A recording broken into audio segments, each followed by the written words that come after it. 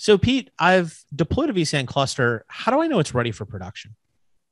Well, the first step is just look at the health checks. The vSAN Skyline health checks is the best way for you to really understand if things are ready to roll. If you have a bunch of, red alerts, okay, it's not quite ready yet. You need to work your way through. And thanks to some improvements with, vSAN in recent releases, and especially in vSAN 7 Update 3, being able to, look at some of the detailed history and health check correlations and such, that should be much easier for you. But that's really the first step. Just make sure all those health checks are green. And then I would also to add in, this is something that's a little optional, but I really recommend it. Run an HCI bench run on that.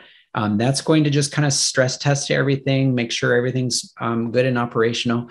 And then if you do that, save those results for a future time.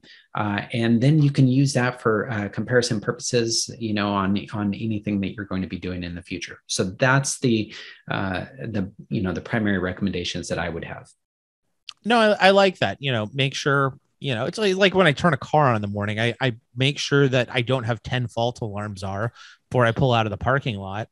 And I also like that idea of, after you turn it on and you get your car in that burn in, you go take it out on the freeway and see how fast it can go at least once to, make sure the engine's all there. So, that's a good idea. Do that benchmark run.